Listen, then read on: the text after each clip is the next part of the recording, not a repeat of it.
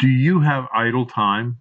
Do you have a few unused acres in your area that you can plant trees on?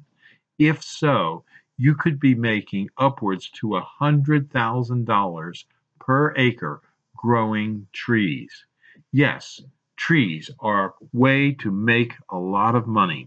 It may take a few years, but you can plant upwards to 1,000 trees on an acre of ground and sell them for $50 to $150 a tree. You dig them out and you sell them on Craigslist or on YouTube, and you can make a lot of money. I know because I've done it. The trees you want to think about growing are trees that are used for screens and buffers because people buy a lot of them. Everybody hates their neighbor or has a neighbor they want to block, or a road that creates a lot of noise and dust that they want to block off.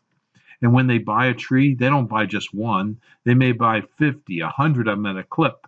And you can deliver and plant them. You can also turn your unused acreage on your hunting property into a tree farm and grow trees that are deer resistant and also attract wildlife, so it'll improve your hunting. Yes, trees could be the answer for you to make extra money easily, quickly, and it's not hard to do. You just may have to mow up and down the rows a couple times a year. If you have any questions, you can come to Highland Hill Farm in Fountainville, PA.